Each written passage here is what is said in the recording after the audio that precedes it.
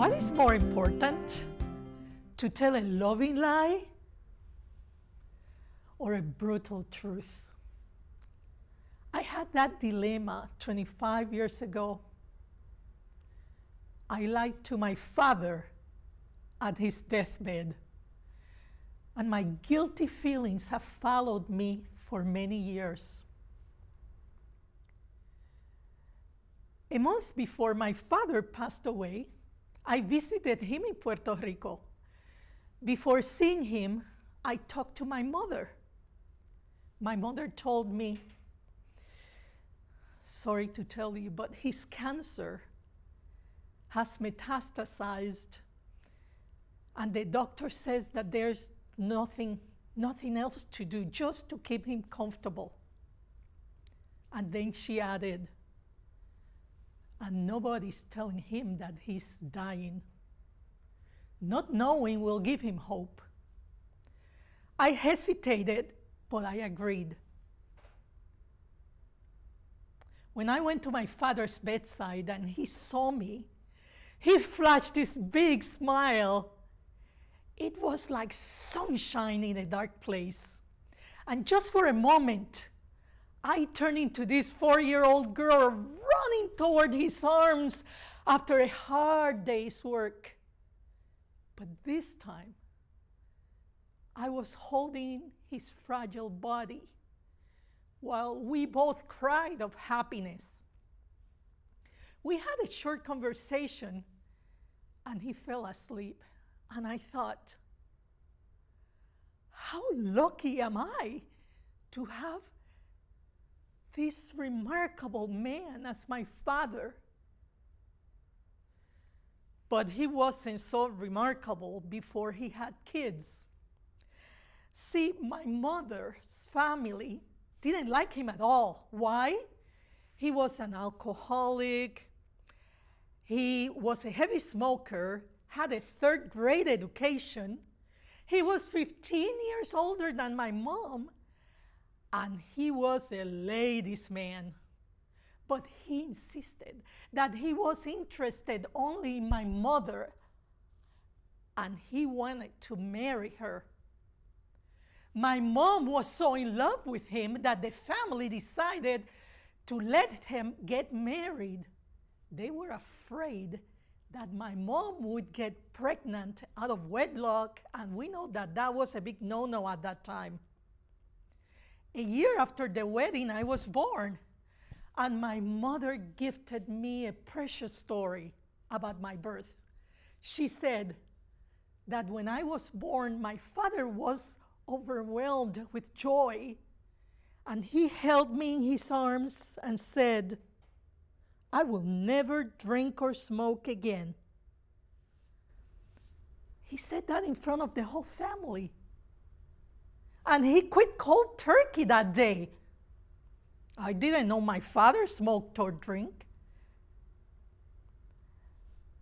The problem was that since he didn't smoke or drink, he had to channel that energy somehow. So he had 6 more children with my mother. After spending 2 weeks with my father in Puerto Rico, it was time for me to come back to California. Once again, my mom told me, don't tell him that you're leaving tonight for California. That will crush him. Again, I hesitated, but I agreed. And I knew that that was going to be the last time I would see my father alive.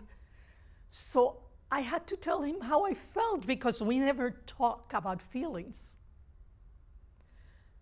While holding his hand, I told him, Papi, you know, you're a great father. You and Mommy have devoted your life to us. Thanks to your example, none of us drink or smoke. We have an education. We have families of our own, and we're good people. We're hardworking people. And you know that I love you, right? He looked at me and said, "But why are you telling me this? Am I dying?" And I told him lie number one. "No, no, no, Papi, what are you talking about? You're not dying. You're fine. You'll be fine." Then he asked me, "So are you going back to California now?" And I told him lie number two. "No, no, not yet." His last words to me were, "Que Dios te bendiga, hija mía. Nos vemos mañana." "God bless you, my child. See you tomorrow." And I left that evening. 2 weeks later, he passed away.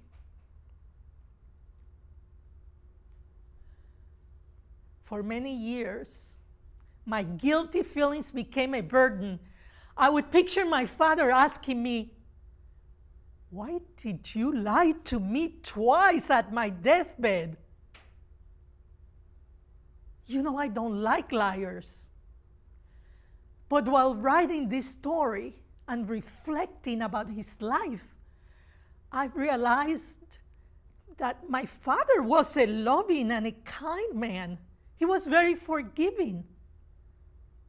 He would have never said those horrible words that were in my nightmares. Instead, he would have said, "Lydia, I forgave you right away. I know you did it out of love. And you know that I love you too, right?"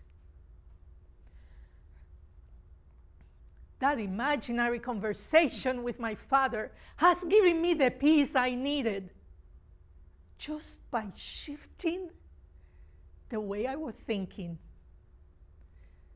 Just by having a different perspective, that allowed me to believe that my father forgave me, and then, and only then, I was able to forgive myself. My father was a remarkable man to the end.